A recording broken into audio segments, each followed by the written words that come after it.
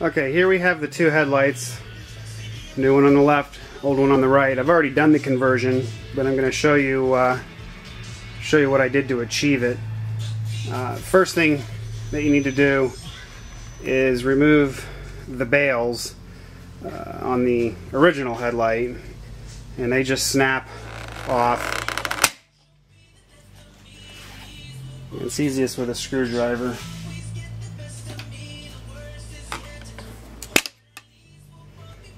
With those bails loose,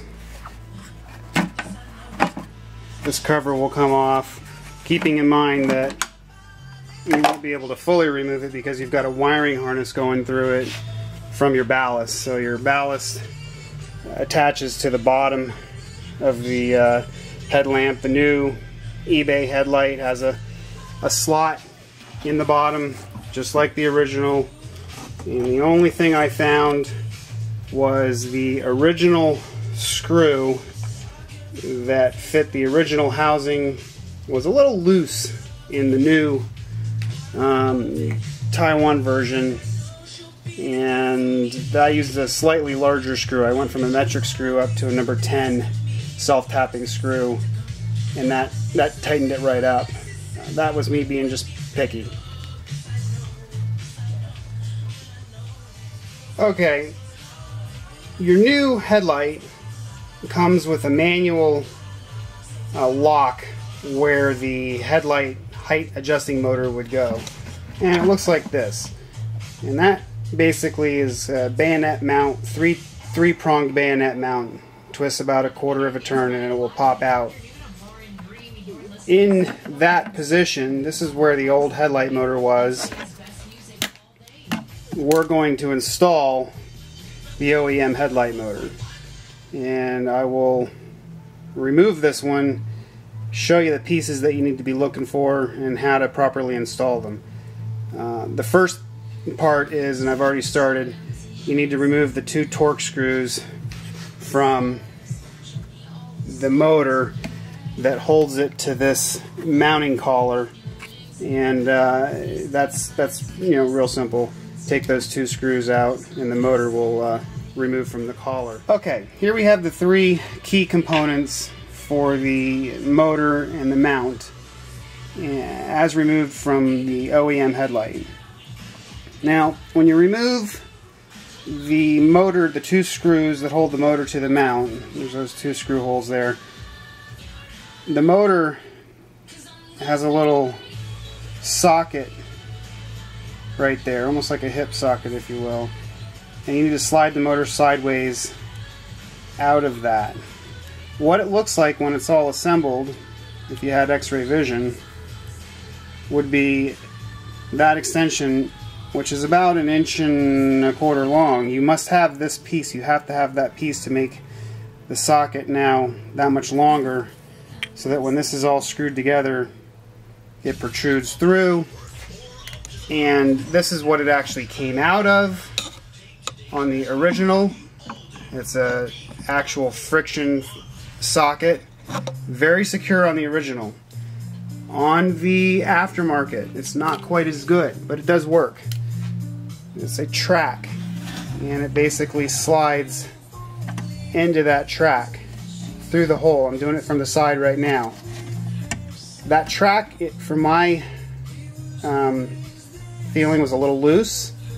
I think you could put a dab of silicone rubber on it to hold it to make sure it didn't flop out.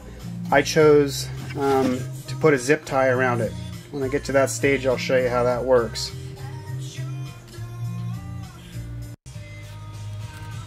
So this is what this looks like with the extension installed, and this basically moves in and out. You can actually see I'm moving the headlight. That's how the motors move the headlight. It's pretty slick. And the only thing I'm going to do differently is I am going to add a zip tie down here around the white nylon just to secure it so that there's no way that that ball can slide out of that track. I don't know if it possibly would, but with a zip tie around it, not going to fall out. Okay, a little tricky to see, but now there is a zip tie wrapped around the white section of the new headlight that the ball slides into. It's kind of a side view of it. You can see my zip tie. I've just wrapped it around, and it's just acting as a keeper so that that extension, this cannot fall out now. And the second thing I found that I modified slightly is there's a rubber seal. It's not used for the purposes of as a seal. It's used as purposes of friction to keep this locked into position. I found that the one that was on the original mated with the new headlight made it too tight, and I found that the new one made it too loose. So what I did is I added a small O-ring underneath it, a very thin 16th inch wall O-ring, just to bulk it up a little bit. You may or may not feel that's necessary, but it made it lock into position nice and tight. It feels very secure. And with the mount now installed, you can see down in the bottom where our cup is that the ball from the motor needs to go to. And the trick to get that in is to pull the headlight back. Basically, again, the headlight moves in the housing, so when you pull the headlight back, you've got some room and you can slide the ball in and into place, and you'll know that it's locked in place when you have it all done, because the headlight will become static and it will not move. Okay, here you can see it slid into place. That's what it should look like. And now you just drop the motor in place. Put your 2 Torx screws back in, and again, you can get an idea. I can move the headlight and you can see the motor flop out because the motor is connected to the headlight at this point. That motor basically is just a jack screw. It runs in and out, and that's how it adjusts the headlight up and down. I'll go ahead and put the Torx screws in, and then we'll talk about wiring. Okay, we've got the motor installed at this point, and the headlight no longer wobbles up and down, and this is all tight, and it's great. It works real nice. The new headlight bucket comes with the wire already installed, 4-pin. I understand that there are 2 versions of this motor and connector. This headlight bucket is the 4-pin style. If you have a different style, then you're going to have to change your wiring over from your original headlight, which would be doable. You could do that. But this headlight already set up with the wiring. The only thing that I changed about the wiring is I added some zip ties. It was kind of a rat's nest, every wire going every which way. I just zip tied it to kind of hold it in place so that we didn't get wire fatigue over the years. And then this connector just plugs right in.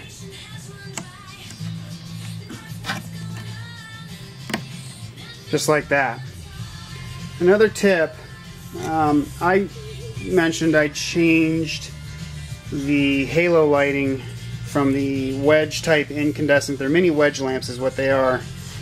These blue and black wires and their associated sockets are what hold the lamps.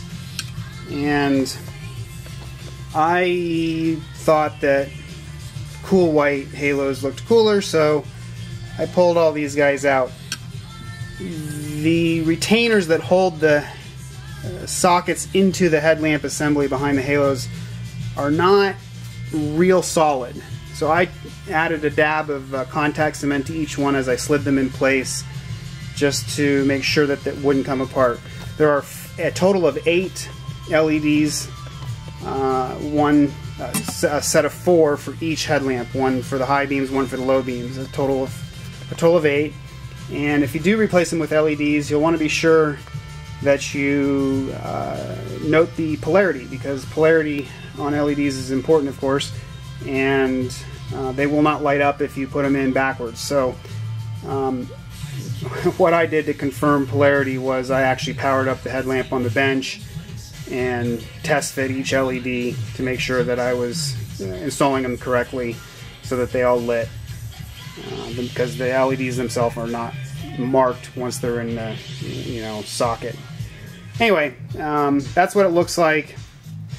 This is what the ballast looks like installed with the OEM bracket, and all this wiring right here came with the new housing and is wired through a grommet right here and into the inside and then back out to this socket. So basically all the wiring is there. All you need to do is just change over your pieces. You need to change over your ballast and change over your motor, and put it back together.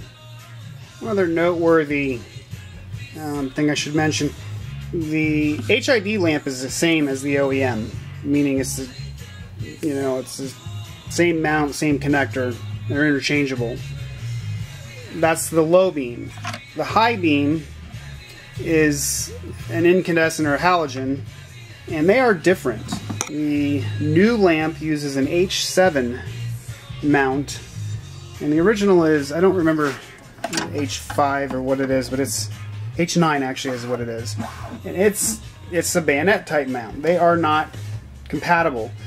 It doesn't matter in the sense that the new lamp comes with the new H7 lamp.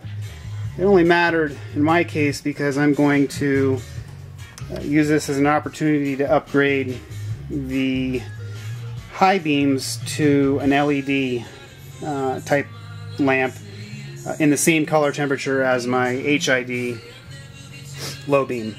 So if you do decide to do something like that, you want to make sure that you get the H7 style of lamp. Okay, I've gone ahead and installed the LED lamp, and as if there wasn't enough wires in the housing already, we of course added, because we've got the LED driver. There's a nice flat spot opposite side of the plastic as the HID ballast. So the LED driver power supply is double-sided taped. That's the bottom of the headlight on the inside. And then I just tried to route the wires where they wouldn't interfere with the movement of the headlight, and put as much, there's about a foot of extra wire between the adapters, and so I came over and down and kind of wrapped around and zip tied in place so that nothing would interfere. And the last thing we're going to do is we're going to go ahead and put the cover back on. You've got to connect your HID lamp. This again is something that you'll be switching over from the old cover, and that black plastic plug that the wire comes through, because you do reuse your old ballast, and it's real self-explanatory. Anyway, you connect that up and pop your cover on. Okay, here's the whole thing all assembled, bails in place and latched, and ready to go back in the car. Yeah, it looks real nice. Looks even nicer when it's on. We'll see what that looks like.